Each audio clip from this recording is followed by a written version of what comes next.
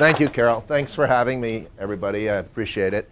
I put together this presentation, and it's focused on scheduling. And I think we talked at lunch, and everybody has an understanding of scheduling, so I'm not going to teach anything about scheduling. It's sort of the process of scheduling and how important it is in terms of the success of a project. It's one of the key aspects, and I think you all know that, but somehow, based on what happens in projects, it doesn't always go that well. And so one of the things I want to point out is some of my experiences. And as I was putting this together, every slide I had, I can almost point to an example of why it's there and what happened. I'm not going to go into a bunch of war stories, but it was sort of interesting how it all came together. I'm just going to give you a little introduction about my background. Carol gave it to you. And I'm an engineer by background, and I got an MBA in finance, and that's sort of my experience. I grew up in an architectural family, so I have architectural blood, but I went to become an engineer. Just a little shift in the way my career path, instead of going from the beginning to the end, I think I'll just tell you a little about where I am now and drift back to how the hell I ever got there, which sometimes when I start out, I'm not sure I would ever plot this is where I would end up. So you never really know. Right now, I do a lot of work as an advisor. A lot of the practice has been dispute resolution worldwide, nationwide. All projects, heavy civil to high-rise condominiums to all sorts of technical elements. I also have worked limited roles, but as an advisor on large projects overseas. One was a railroad in Saudi Arabia, another was a big city in Saudi Arabia, and an Egyptian power plant. So there's some of those projects, and I can explain a little about that. So my background for probably the last 15 years has been dispute resolution, project advisory, structuring projects, interfacing the engineering, the design, the construction arms together to kind of move forward on a project. And a lot of these projects were requests for proposals. So many of them didn't happen. Some happened in a different way, but it was a great experience and really made a good network of people and contacts. Kind of how I got there was through engineering as an undergraduate, but basically spending time as a developer. I left in '85 to start my own business and just did everything I could to earn a living. I was a structural engineer, so I did consulting, foundations, structural rehab work, building designs, all small stuff, but all hands-on, usually with some form of a problem around it. Something wasn't working right. Then I led into development management, where I started participating as a developer, young developer with some seasoned people, went through all those trials and tribulations, and then worked in, sort of sold those services to other people who were developing land and projects, predominantly large residential projects. So that's kind of what happened from that point of view. And then prior to that, I was really pretty lucky when I got out of school. I got some heavy engineering right away, covered a lot of ground, left and got into a large construction company as an estimator, and we did 2 or 3 big projects, landed one in Mississippi. It was a big heavy dirt job, the biggest one outside the Panama Canal, and it was sort of amazing to do it. We had absolutely no computers, so we did the entire control estimate down to the penny with spreadsheets, calculators, and pencils, and laid it all out, because if we made a mistake on 100 million cubic yards of earth by a penny, it was $1 million of profit. So we had to set this whole control up on an 11-mile canal and monitor it. So that was a really great project. Got involved estimating, we won it, ended up spending some time there, and then came back and did another building job, so did some vertical jobs, and then eventually started my own business. So it was, a little bit's luck, just being in the right spot at the right time. I guess the message I take away is sort of, trying to keep educating yourself, trying to keep pushing yourself to learn a new experience. I kind of was in the design shop. I didn't really have a passion for one particular element of the design. I liked it, but it really wasn't my passion, so I kind of drifted to construction. And I liked working with people. That's just the way I happen to enjoy it. So I got a lot of enjoyment out of getting a group of knuckleheads together on a project and making them all sing to the same song, and that kind of leads into scheduling. At the end of the day, you got a whole different group of people. The projects are a little different, but it's really the people that makes it really different and challenging. So some people like it, some people don't like it. And sometimes it's confrontational, sometimes it's sort of strategy and negotiation. So it really just fits your own, perspective on what you like to do. So what I want to talk about today is scheduling and why it's important. And when I look back on all those elements and what really makes successful projects outside of getting a reasonably good budget and staying within some cost controls is how do you choreograph everybody on the project? And how do you, as a participant in the project, kind of appreciate that choreographing? I'm going to kind of put some fundamental points out. I don't think any of these are overly novel. They're pretty basic concepts. But what I look at now, after looking at, Carol said, like over 170 disputes. So projects that have gone bad, and I added those up, and that's a lot of projects.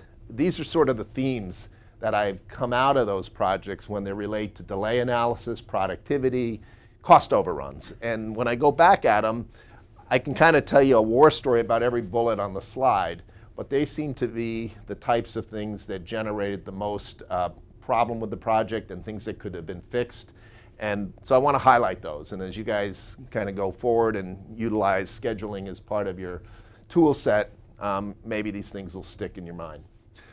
One thing people like to say is a schedule, we have a schedule, we can't change it. That's fundamentally the schedule's dynamic. It changes. It changes the next day after you've put it together. So you really have to accept the fact that the schedule is dynamic and it will always change, which means you have to change with it, you have to be creative, and you got to kind of deal with what's thrown at you.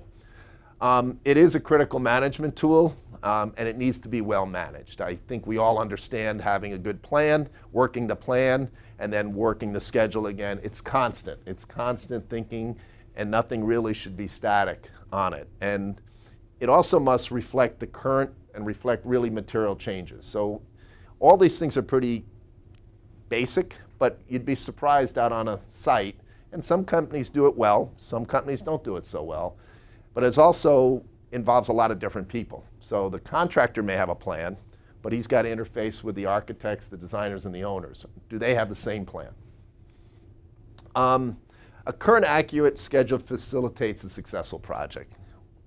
Responsively managing changing condition greatly improves the probability and the performance objectives. And one of the things we've coined a number of years ago was this rules of engagement. I was involved in the Big Dig in Boston for about 10 years in a whole series of really great consulting assignments. I got in there as a management review, and I stayed for 10 years doing all sorts of troubleshooting and a lot of different elements of it. This is where this came out in terms of rules of engagement. How are the parties going to play together? How are they going to interpret the schedule? How are they going to deal with it? And how are they going to make, ultimately, decisions? And having a successful schedule, having it, accurate, really helps give you a basis for making good decisions at the time you have to make the decision.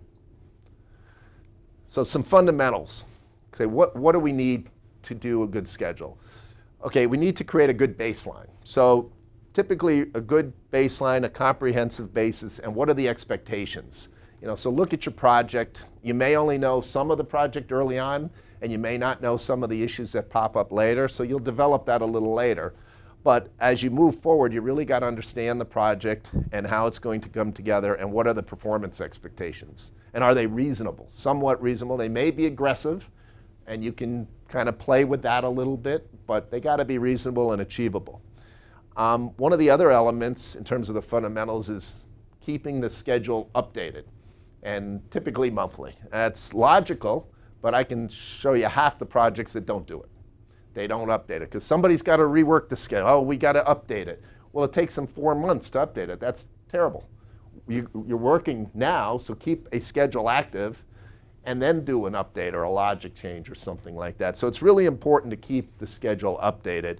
And I think, accuracy to the best one knows it. Transparency, everybody needs to work from it. Like I said, it's a combination of a lot of people working, so you really need to be transparent to try to optimize their performance. And then the other aspect is giving prompt and informative notice. This really applies to contractors more so. Contractors are typically the owners of the schedule. They'll produce the schedule. They're the means and methods. They really should engage the architects and the owner. And a lot of contractors, and most contracts, almost all contracts, have a notice provision. When something doesn't go according to schedule, notify the owner. And a lot of them won't do it. They don't want to annoy the owner, or they don't want to bring it up, or they think it'll go away. It's really essential to provide notice to the owner of a change or a potential impact. You don't have to be obnoxious about it. You just kind of give them the information. This happened. This is what we're going to try to do. You're not placing blame, but you're telling the owner what's going on. I can't tell you how many projects where the owner has gone through, gotten the schedules, and never was noticed. And you hear later, well, we didn't want to upset them, you know, particularly in a private kind of a relationship. They think it's going to upset the owner. It's one of the fundamental flaws. Let them know nicely, explain it to them, have time to explain it to them. Time impact analysis. Utilize time impact analysis. And really, probably you all know what that is, but to develop a logical relationship of a potential impact or event in the currently planned activities. And these relationships, we call them fragnets. It's really important to, in the updating process, as change occurs, relatively material change, to kind of get that into the schedule. What does it do to my logic? How do I put it into the schedule and then rerun the schedule? We also, I'll go into a little of that later in terms of how to do a fragnet, and I have an example of a project, just a real project with P6. Use discipline and be committed. Really maintaining it despite the pressures of the project. When you're running a job, everything changes every single day. There's a lot of pressure. It's somewhat like a fire drill. But you really got to try to set back and put some discipline into the process. And many times I've had to do that on projects I've run, weekends, nights, when the project dynamic is going, people are off the site, kind of set back, okay, where are we? How did we get there? What are changes? And that's also the creative part. That's really where I think the fun is. You deal with a bunch of situations on a project. You didn't plan for them. They've caused you a lot of agita. How do you go back, kind of go back to the paper, figure out a way, see if there's a way to work around it. And it's kind of rewarding when you can kind of launch it and then things work out and you get back on schedule. So the discipline and being committed, and all this kind of boils down to making informed decisions. At the end of the day, that's the most important thing on a project, is to make a decision. So if you have a schedule, you look at the situation at the time, you encounter it, you run it through, and you make a decision. It's not going to get better as time moves on. So those are sort of the key fundamentals. What I've seen from the reality of schedule is really an inadequate vetting of the process. When the baselines are put together, but they're not fully explained to the owner and the designer and even the key subcontractors. So a contractor may put one together. This is the schedule. You're going to live by the schedule. Well, that's nice to say, but it may be impractical. The sub may not have the resources. The owner may not have the ability to make decisions. The design team may not have enough people to review the shop drawings. So it really needs to be vetted to see if everybody buys into that. It's also important to have clear expectations. You know, the owner and designer requirements should be highlighted by the contractor. So for example, if we're putting up a curtain wall or a granite fascia, sometimes the owners want to have a view of it. They want to see a mock-up. That needs to be allowed for in the schedule. So those are an example of what you need to do in terms of incorporating others part of the process so they don't come and surprise you. You know, if you say 5 days for a mock-up, that's fine, but does everybody else buy into that? And then the schedules, in terms of the updating, they're not accurate. So they don't really reflect the activity on the project. So that is one of the big issues we've seen in looking at the to-go schedule at the time you do the update. Is this our best expectation on where the project's going to go? Unidentified fragnets. So now we have a schedule and we have it moving along. We have issues that occur, and these fragnets or these impacts, they're not put into the schedule. So if they're not into the schedule, it's really not reflecting the plan, and therefore it loses the integrity and the value of the model.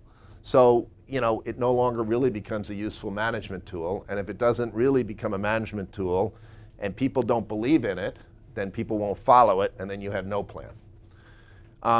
I think one of the biggest things I've seen is insufficient resources or personnel.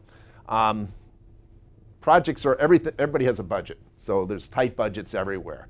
Really trying to make sure there's adequate attention to the schedule, that there's resources, people who can update it, gather the information, get it into the schedule. And sometimes you'll see somebody saying, I'm the scheduler, and you'll find out, well, what do you schedule? I schedule it here. Have you been in the field? No, I haven't been in the field. So how are you scheduling anything? You're not talking to the superintendents. The superintendents are doing this. You're over here scheduling that, and you do that for a few months, and you guys don't know where you are. And so it's really, I think schedulers are one of the key pieces, key management structures on the project. It's not working the software. That's just one little part of it. It's really getting out in the field, talking with the people who are driving the work, getting accurate information, and getting it in there. And I can tell you a project in Canada that went disastrous. We had a great scheduler. We had a lot of people in the field. It was a nuclear project. They would update the schedule. Afterwards, we were doing some forensic analysis. We just told him whatever we wanted to tell him. It didn't really matter. He got him out. He was a pain in the ass. And, you know, get him out of here and give him the information. Well, he did that month after month. The schedule didn't really mean anything. And people were trying to make decisions at upper management with a job schedule that didn't reflect what was going on in the job because they were just trying to get rid of the guy. So I think the other aspect of this is when you're kind of getting out there, trying to get information from your field people, it's the interpersonal skills. How do you solicit information? You know, they're busy, they got a job, they're pushing, they're dealing with all the headaches. How do you kind of get the information and get it honestly so you can incorporate it and move it forward? So that's really a key point to it. Failure to maintain this has huge performance impacts. Costs to all the parties, I think it's obvious. I think one of the bigger costs is when there is a problem or there is a claim or a dispute at the end of the job, it's extremely expensive to go back and reconstruct the schedule in terms of what happened on the job. Thousands, hundreds of thousands of dollars can be spent trying to recreate the job in terms of who did what when, who's responsible, what's concurrent delay, what's not delay, what's driving. And when you do all this, you can't look at it really from hindsight, which forensically you are, but you have to sort of step in the shoes at the time the parties were making these decisions and say, okay, what did they know in October 2 years ago when they made the decision to go there? Was it good information? Was it bad information? Was the decision prudent? If it was, that's what's got to be captured. Not hindsight saying, well, they should have done this, they should have done that, because they didn't know that. The other issue is insincere buy-in. This happens a lot with sort of the subcontractors many times. The contractor bids the job, they'll put the schedule forward, they'll bring their subcontractors in, and they really don't get that buy-in. They really don't sit down and work through the major subs to really get them to endorse the schedule. The other aspect from the designer's point of view we've seen is that the architects don't really get involved. They somewhat shy away. We're trying to push that forward where the architects get more involved. They should understand the schedule, or the engineers, understand the schedule, understand how the contractor's putting it together, and if they see issues, raise it up to the owner. They have an obligation. There might be a reason for it, but they really need to understand the schedule, see if it's realistic, and see if it meets their expectations for the design. All right, I want to talk a little about rules of engagement.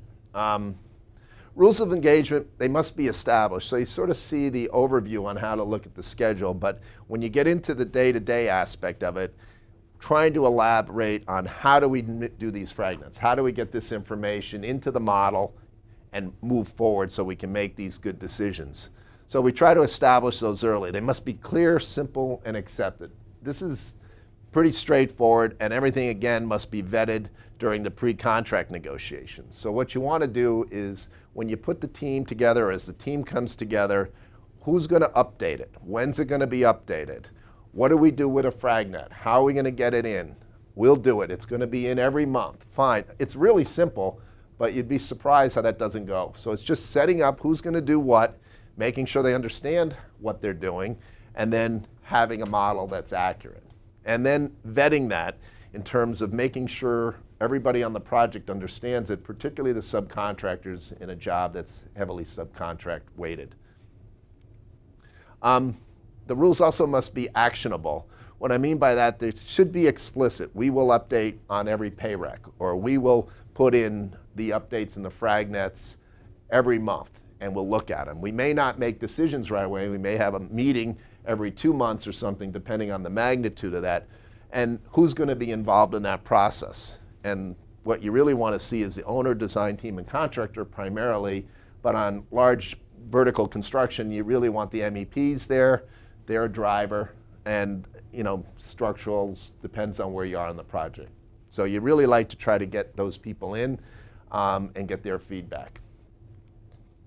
One of the most important aspects is taking these rules and now integrating them into the contracts and making it a contract obligation. There's some good specifications out there that we've worked with that are pretty strong, and there's a lot that aren't very strong. I think the one biggest issue I have is complying to the schedule, making sure people are updating it. The other is notice. It's surprisingly how they don't give notice.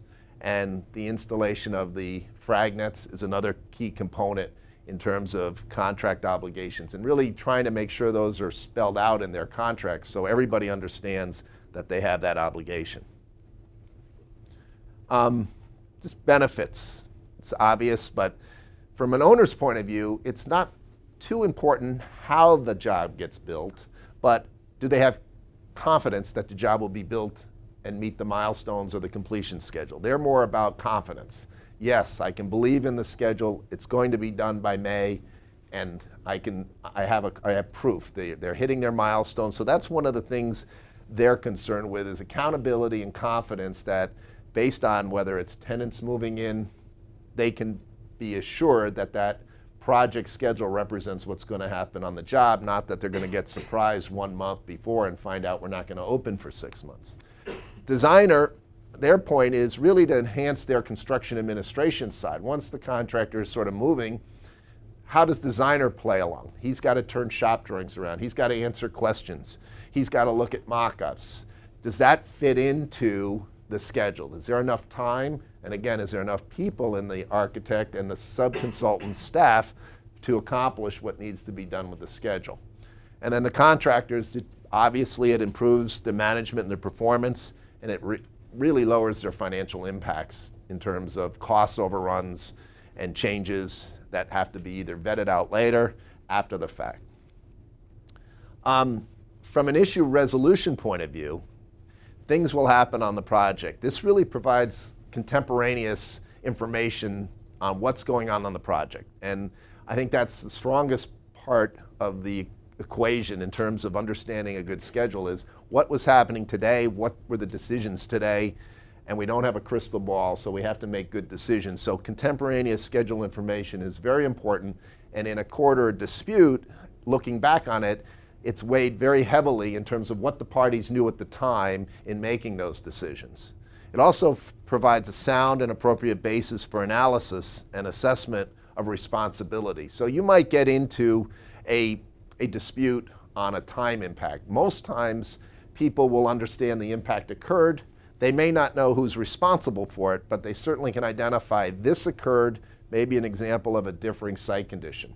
We hit it, it took 24 days, we know what happened, you should have had it in your contract, no, you should have had it out. They're going to argue that all day long. But we can capture the time, and we can get it into the schedule, and we can deal with a workaround on how to accommodate that, and then we'll let the commercial side work itself out, typically through the contract provisions. And it's very cost effective. This probably should have gone first, but it's a development of a risk register. One example of this was a large project I had in Saudi Arabia where I put a large team together and was sort of orchestrating everybody. And we built this huge risk register for a $6 billion project. And we were taking it from concept to financing. So everything under the sun in the middle of a foreign country, dealing with all the challenges. So we really looked at things, started taking apart the design. For example, design and environment. There's other risks as well, financing risks, things like that.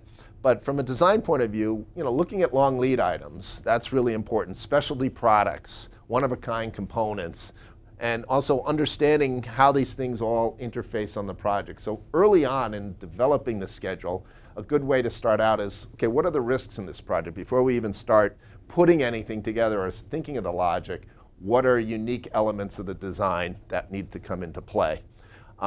Then you have the environmental issues. Where is it? What are the logistics? weather, labor supplies, all that. So kind of setting that up and setting up this register before you even start the schedule is really a good value component to it. And then you add it. It's live, so it doesn't end. It gets dealt with as you put the schedule together. You try to consider these elements in building the durations, the relationships, allowing some buffering and some float to accommodate some of these potentials. You also need to look at stakeholder expectations, productivity, and various elements. One of the big issues that comes into play in all this is egos and personalities. They're major, major influencers in the effectiveness of the schedule. So I said earlier, a team comes together for the first time. You got an owners group, you got a designers group, you got a contractors group. Most likely they haven't worked together. You got a whole mix of how that team is going to work together.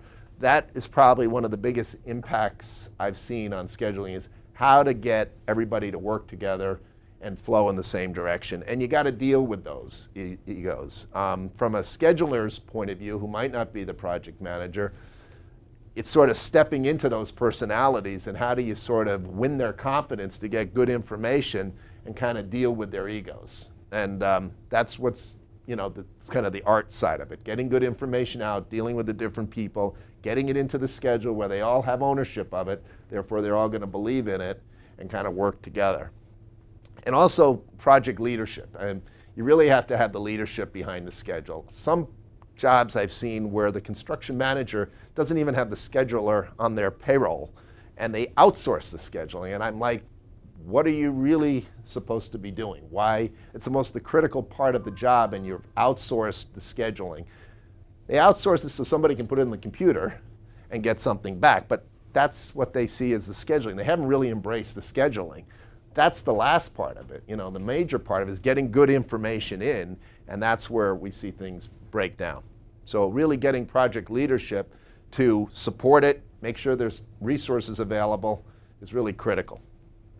Also forecasting potential issues early, verifying conditions, and ensure performance. Again, subcontractors, major issue. One of the things about subcontractors on a building job particularly, they all have their own unique requirements. They're there to make money.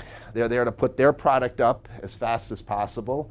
They'll cooperate as long as it doesn't cost them money. So the art of this is how do you get them all working in harmony so they all can make the money but get the project done on time. And that becomes challenging because there's some compromises, so you have to help out in one where you help out the other. But if you keep in mind they all want to make some money, and if you're helping them facilitate it, your job will go smoother and they will be less of a problem and they'll support it.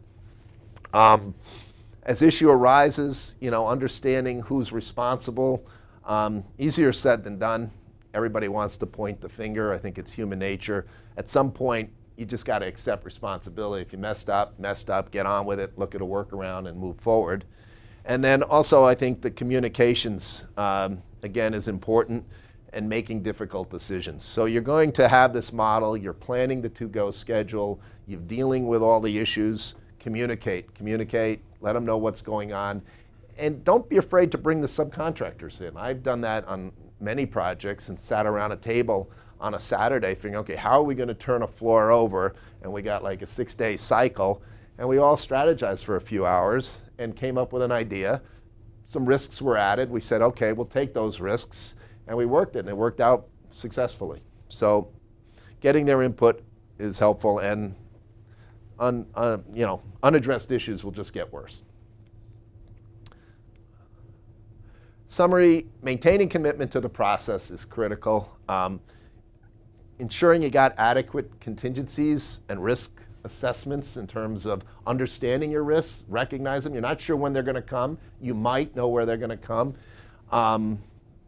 We did a project on an LNG facility, and we didn't really think about, we knew nickel was a big issue, nickel welding was a big issue, but we never thought, nobody ever thought about the prepping of the cryogenic piping that brought the LNG into it. And so they subcontracted all the piping out to about 7 different sub-consultants to prep the pipe and paint it. Kind of makes sense. Nobody had the big enough shop to do it. Well, we found that one of the subcontractors didn't have really the right quality control. So all the pipe got done, it got coated, it put it in, they did the test on it and found one of the pipe coatings was not up to snuff. They ended up having to rip the entire 2 miles of piping out, pull it back up, redo that pipe. That became a real big issue in terms of a risk register. So if anybody comes into LNG with cryogenic piping, pay attention to pipe prep. It's really, really important. Make sure the QC's there, make sure the shop is there. And that was, a risk. Nobody really thought about it on that project. Again, transparency. I think I keep repeating this about keeping it healthy. The relationship on the project, it needs to stay healthy. There is lots of pressures putting projects together. How do you keep it flowing? How do you keep it fun? How do you keep a relationship going so you don't get these tensions building up? Tensions build up, people aren't honest, and you're really not in a good position to troubleshoot issues as they occur. Accept the time impact of an event and make a decision. So when you put a fragnet in and you see the impact, recognize it, do something about it, make a recommendation to do something about it. At the very least, make a recommendation to do something. You may not be in the power to do it, but you've made the recommendation. Whether the powers to be decide to take the recommendation, that's theirs. All right, deploying these rules of engagement. This may be a little repetitious, but no difference in management of the schedule. We looked at design bid build. There's really no difference. It's the same. I think some of the challenges in design build are greater than in design bid build. We have the designer and the contractor working closer. The design's not done. They secure the project. Preliminary schedules are sent out. Owners buy them. They've committed to a cost. They've committed to a time, yet they haven't really finished the design. Things start to crack at that point. And a lot of times I've seen that the contractor sets the schedule up, but hasn't really engaged its designer subcontract partner in terms of working that schedule. Most of the time I haven't seen it. So really getting the designer and the contractors on design build is really a critical point to the overall success of that project. I use this word synchronization. You read the specification and you look at shop drawings will come in. We have 30 days to review the shop drawing. We have 5 days to review FRs. You have all this stuff. If you ever tried to put that into the schedule, the job would be 4 years beyond itself. So it doesn't really synchronize with the speed of the job. So when you look at the specifications, you kind of have to look at it and say, okay, what are the key elements and reach agreement on key submittals. Yes, there's certainly submittals, if they come in early, can come back in 30 days. Painting submittals, fine, nobody's going to do that. So get it in early and you can kind of work it through.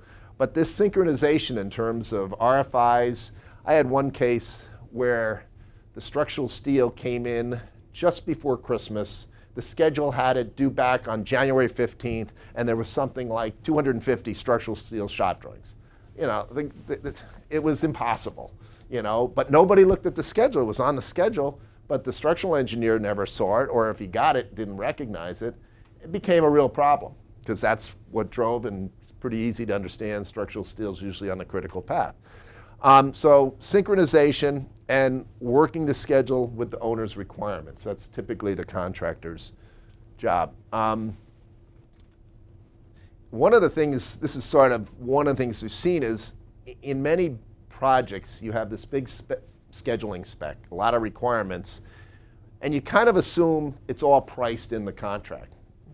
Technically it is, but it would be interesting if they actually had a line item out of that we're going to allocate X for the scheduling. So it's going to be follow the spec, I want to see the resources, I want to see the project scheduler, and I want to make sure, pick a number, if it's 10,000 a month, it's 10,000 a month and they're getting everything they bargained for. Sometimes it's kind of clouded and you don't really get that performance and it becomes a battle. So that's something I'd like to see. I think owners must also review the reasonableness of the schedule with regard to their obligations and that of the designer. And I think the owner needs to really understand the schedule, understand what it needs to do, when it needs to approve mock-ups, what decisions it needs to do, and really kind of understands it.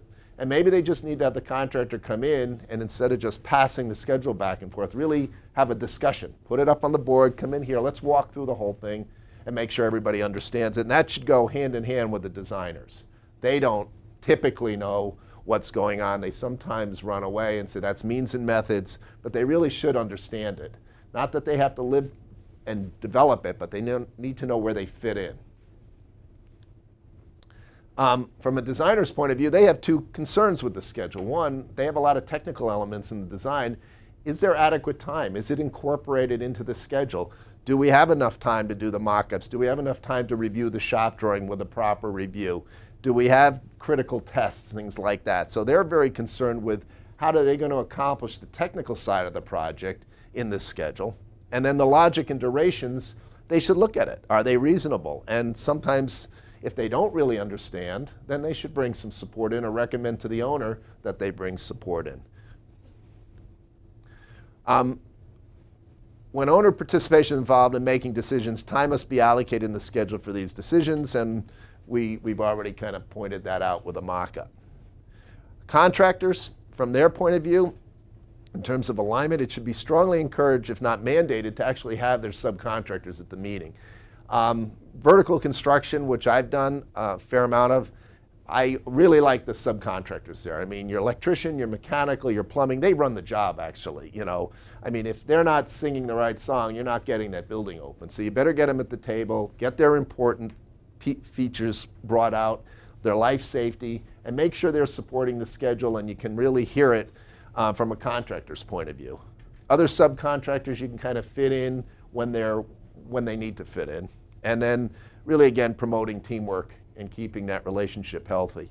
The contract language between the owner and the designer and the subcontractors, as much as you think, it should be back to back. So if there's scheduling requirements that an owner may have of a contractor, is that language consistent with the designer's requirement? I've seen two different schedules. We had a contractor have this schedule because one arm of the ownership decided to contract it out. It was a state agency. Another arm of the state agency contracted the designer. They had two different schedules. Well, we didn't know this to here. They didn't know that to there. And God knows what the subcontractors had. So it was really quite a mess. And the contracts were signed. People were moving. And it took quite a lot to sort out later. How do you deploy these rules? Again, it should be outlined during the design stage, so typically it is. Typically there's some milestones. It'd be great to get the scheduling involved early on with the design, start to sketch it out, let the designers know where their owner's mandates are. It can become more robust as the design evolves, as the contractors engage. The means and methods, they need to be consistent with the technical spec. They really need to look at that. In terms of making sure the right checks and balances are there, making sure the technical specs are complied to fully, and not after. I have a huge project right now. It was pretty obvious. There was a concrete specification. It was a design build. It was supposed to be for water use, heavy water use. They had the hardest time getting the mix design right. It was in the spec. It was always known. It was design build. Why it took them 6 extra months to get a mixed design to meet the specification really scratches your head. But I think the contractor didn't really contemplate the mixed design and probably felt that it was similar to other mix. I'll just send it in. I'll get my mixed design, and 30 days I'm off to go. Not the case. The technical specs were such that it really needed a lot more finesse on the mix design, and it ended up costing the project 6 months just on the mix design. Ended up being a very large component of damages too.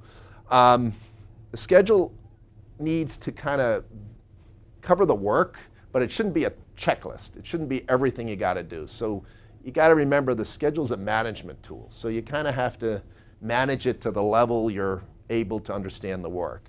So, there's checklists for everything else. You can kind of go down and you can look at the form work and you can kind of checklist everything down to where to put the tie rods, where to set the rebar, how to pull it off. But, on a schedule, you might want to open that up a little bit. You're concerned with form work, you're concerned with the pour, you're concerned with the cure and the strip. So sometimes you don't want to get overly detailed, but there's nothing wrong with having a checklist. So when you're out in the field, okay, these are the things that we have to make sure get accomplished to ensure that that activity is performed adequately. And sometimes that ties back to the technical specs. Obviously, it's a planning control tool. There's therefore sufficient detail. We sort of talked on that, and I already talked about the checklist. The other aspect of this is the capabilities assessment. This kind of goes back to who do we have? Do we have people who have the experience? Don't we have the experience? What are our subcontractors like? Do they work with a schedule? Do they even know what it means? How do they interface? So all that kind of comes up early, and that's a good area in the risk register. If you don't have the risk register and you get the job, try to figure that out early, and you may have to help some of the subs through some of the elements. The designers or representatives should also be very comfortable. Many designers don't really get involved with the schedule. That's the contractor's domain. Yet you come back and they have a hand in that, and they should be comfortable with it. And under certain situations, if they're not and it's a complicated project, they should have a reasonableness check done. You can get an independent party. You could just get the contractor to come in, have them explain it to you in plain English, go through all the elements. We did a job for a federal agency, had a big contractor. We were brought in to do a reasonableness check on the contractor. Went back and forth, a couple of baselines. We all agreed, got the baseline set, and then every month we got the updates. The fragnets were installed right. Occasionally there were some issues. Occasionally there were some disputes. Client would call, can you look at this, give us a recommendation. Went pretty smoothly all the way along. And just by having this, the client didn't have the expertise. They didn't need anybody full-time on site. They were pretty good about collecting the information, but they didn't really understand how to go through the assessment phase, when something did come up. Now, deploying those rules, transparency with the owner and the design team. It seems obvious, it doesn't happen. The baseline schedule and all periodic dates should be in PDF and electronic native file. This is sort of a pet peeve I have is work with a lot of design firms and you'll ask where's the schedule and you get a nice PDF of the schedule. It's pretty much useless. Unless I get the electronic data, I need to know if the job's running smoothly, that's fine. But if I don't have the electronic file and something doesn't run smoothly, or I may have a design change, or the owner may have a design change, what's that going to do to the schedule? And after the fact, it's really hard to get all this stuff. So it's really important, I believe, to have the designers getting the electronic file. They may not even have to open them. They may not have the software, but they can get them. They're entitled to them. And if something came up, they at least have the current schedule. They can go back and either bring somebody in to look at it or not. We just actually did a monitoring project on a big project. Went very smoothly, had a good contractor. They did all the fragnets. Everything worked well. A year after the fact, a dispute arose. Allegations were shared. One of the things was a schedule delay. We got notice last Thursday. We had the schedule analysis done over the weekend. I presented it Tuesday. Everything was done just because we had all the data. It would have taken 2 months just to get the schedules and then just to come up with the answer. So it really does work, and it saved a lot of time, and it's contemporaneous, so there's no argument. That's what it was. It was all submitted to the owner. So having the electronic file, which the design team did not have, we had it, really helped them a lot. Native format, we just sort of highlighted all those in the PDF. I'm kind of repeating that. I think down here, internal personnel may not be versed, so use third party or contractor, and again, reinforcing the updates as a contemporaneous plan. From a planning and impact assessment perspective, sharing the schedule really ensures that all the parties are informed to make clear decisions and clear understanding of the implications, and each entity really needs to take responsibility. And it's sort of a word I looked at it, but there's so many cases where they don't take, nobody takes responsibility. Yes, we messed up. Yes, this is what happened. Yes, maybe we messed up, but how do we resolve it? That's okay too. So we can go on to resolving it. We can deal with who owns the problem later, but at least we can get the resolution done. From a change order claim perspective, it provides what I said, accurate impact situations like the example I just talked about. And you know, the claims environment is sort of interesting. If you can, you know, a root cause investigation might be pretty complicated. It could take a year in some cases to figure out what happened. I had a nuclear matter we talked about. It took almost a year just to figure out what the root cause was. But we knew what the implications of the time were. So we could have got that. We knew the time implications. Decisions were made. We had to go back and do a lot of analysis on the root cause, going way back to the preliminary design stage and going through all that investigation to determine what was the cause of the event. So you can kind of get the time figured out and then deal with the cause. If you had to go back and you didn't have a current schedule, it would just be triple the time. A time impact analysis. The baseline schedule is established and periodic updates are provided to the owner and the design team, so the fundamentals are in place to management and to make these decisions. So we go back to notice, we go back to a good model, we got these decisions. Now events will occur, they'll occur frequently or infrequently, and you need a timely way to deal with those. I've been on a case, it was in the Big Dig, we would have an event that impacted schedule 2 or 3 or 4 a day. It was a utility thing. So every time somebody moved, we would have an event. How do you get it in the schedule? What does the impact occur? So it was occurring every single day. So we would be able to get it in. They got it into the schedule. We'd keep a list of it, and we wouldn't reconcile everything every day because you could work it out. But at the end of the month, sit down, look at the impacts, decide, okay, are we going to need a time extension? Are we going to need to do some acceleration? Is this in the contract? Is it out in the contract? Whose responsibility? But we at least knew when they occurred, what they were, and then the schedule was still accurate. So the owner could count on the fact, okay, we are projecting this to be completed. We have an accurate schedule, and that was the most important thing from the owner. We could work out the commercial terms, but at least we knew where the job was going to be because we knew what the impacts were. Kind of reinforcing that when impact events have a blurred responsibility, they need to move beyond that. So many times everybody gets hung up with cost. It's cost, commercial, just put the responsibility away. I used to say, just forget it. Just, we know it happened, right? Everybody knows it happened. Yes, okay, let's figure out what it did to the schedule, what it's going to do the job, and how we're going to work around it first. We'll come back and figure out who owns it. And once you kind of just say that, they get it. I might have to say it a little forcefully, but they get it. And the contract language will address that, you know, negotiation, mediation, whatever the case may be. The contractor should develop the fragnets showing how the events occurred. So typically going through the process, develop the fragnets, what happened on the job. Once complete, it's put into the baseline or the current schedule at the time just before the impact. And when the schedule is rerun, the result of the impact with respect to subsequent activities will be identified. And this will provide the basis for whatever recovery you may have to deal with. There's only 2 things that really happen. Once you run it and it delays the project, you got to make a decision. There's only 2 things you can do. You either accept the delay or you recover from the delay. And you might do that right away. You might do that later. What we have seen on that LNG project, they had a really good spec. They didn't let the recovery go more than 60 days. So if you had an impact, fine. How are you going to recover it? And you got to recover it in 60 days. So typically, that was really good. It forced them to come up.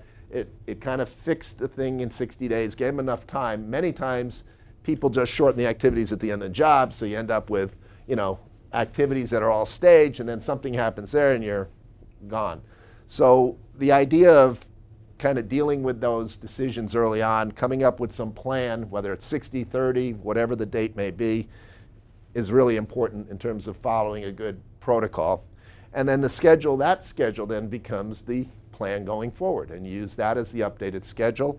You can acknowledge it. You still may have to worry about who pays for it, but you can acknowledge that's where the job is. We kept on that job where we had 3 or 4 impacts a day, we kept a live log of those impacts. They got incorporated. When did they occur? What part did they occur on? At the end, we could kind of say, okay, this worked out. Something came up. At the end of the month, we have a net, 10 days negative or 10 days positive. We could then make decisions. Sometimes they could work it around during the field and we'd recover, but at least we had a list of it all and we could go back and make decisions on it, and that became the way to resolve it. This is an example of a real case, and it's a railroad underpass. It's really simple. I just want to lock in what the fragment looks like. This was a job where after a railroad was moved, the trains to a shoe fly, which is nothing more than a bypass track, the demolition of the existing underpass was scheduled to start. So the following graphic shows the work as planned. Note that the project in this graphic was 22 days behind at this point due to an extended duration of the railroad work to shift the trains to the shoe fly, which was a separate issue. So here's a P6 schedule. We got the demo of the bridge here. You'll see it's red. It's on the critical path. You can see the negative 22. So that's what we had going into this demolition. What happened? As soon as the demolition contractor started work inspecting the existing bridge to be demolished, asbestos was discovered in the waterproofing membrane on the existing bridge. So a separate asbestos removal contractor was mobilized, came to the job, did its work. However, the delay impacted the critical path after inserting the asbestos removal duration into the schedule as shown in the following graphic. So what Joe did on this job was he then put this fragment in. He identified it promptly, gave it a number 1A, 1101. There's the asbestos. It was 24 days to do that work. Put it into the baseline schedule. Reran the schedule. That's the only thing he added. Put the logic in. It was a finish to start. Finished the asbestos, start the demo of the bridge. Simple logic. Reran the schedule. And what we ended up with is we ended up with a minus 42 here in terms of the total float. But if you look up here, the overall project milestone only went a minus 19 because we had some free float in there. So what that did was with the newly added activity, which reflected the duration and scope of the asbestos removal, the critical path was impacted 20 days. On the successor work activities, the total float increased from a minus 22 to minus 42. However, due to the free float down path of the completion milestone, the project was only impacted in minus 19 days. And so therefore, the owner issued a change order for 19 days to the contractor, and it was executed. So that's just a simple illustration of how the fragment works.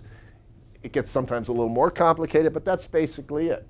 And if you just keep it and identify it, one of the things you can point out, sometimes you don't know it's going to be 24 days. Sometimes you get a situation, I don't know, I remember asking the question, well, what happened? We have groundwater. We're going to have to grout or whatever we're going to do. How long is it going to? I don't know. Well, is it going to be a day? No. Is it going to be a month? I don't think so. Okay, we pick a date. Put it in there, 20 days for argument's sake.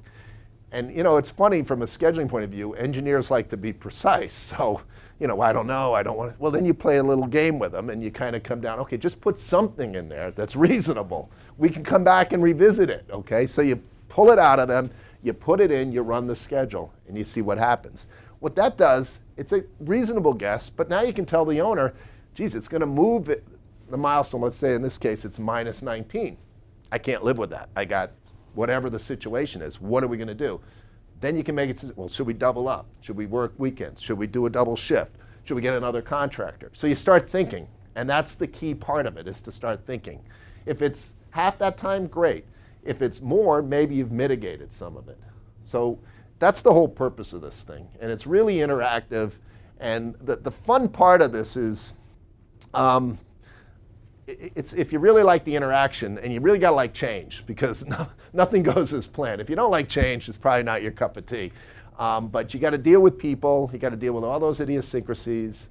And you come to work and you kind of lay out a project schedule. Everything looks good, and at the end of the day, it all just went to hell. I remember one case where we had all the subs in the meeting. It was going down, and I was going on vacation for a week. And we weren't really the contractor. We were just coming in as this third party.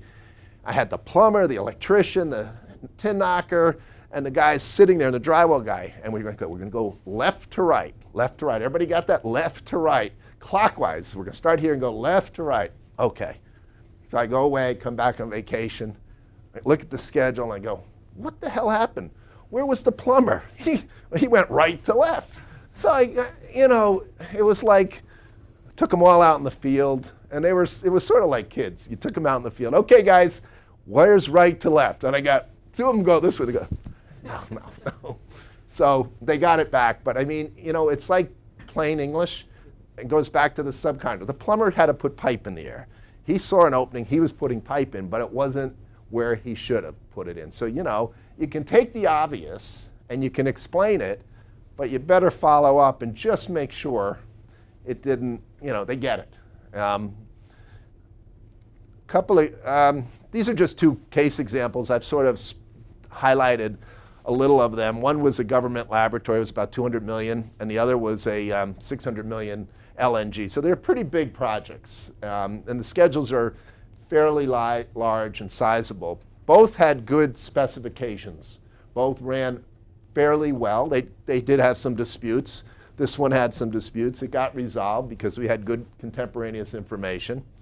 This design build was probably one of the best specs I've ever seen. It was in Texas, and they had a really good team. We had an interesting oversight role on it, but they really managed it. They got the idea. They brought back the schedule recovery. They actually had some interesting elements with float.